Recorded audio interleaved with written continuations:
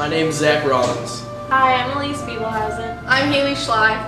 Hi, I'm Karen Mulwitty. We're the senior class officers, and we've decided to do something different for prom this year. Something never been done before in the history of Cloverleaf. Something so powerful and meaningful, we had to tell you now. It's a prom unlike any other. It's a prom not about ourselves, but about others. Something that will change lives and something that will save lives. It's about giving back to others who are less fortunate. The theme for this year's prom is A Night for the Cure.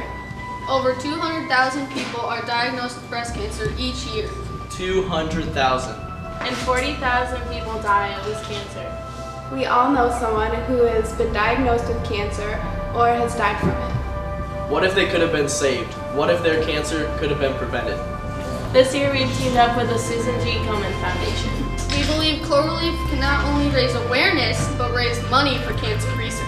All the money raised will go to this foundation. If our prom can just save one life, it'll be worth it. It would be so worth it. Just one life.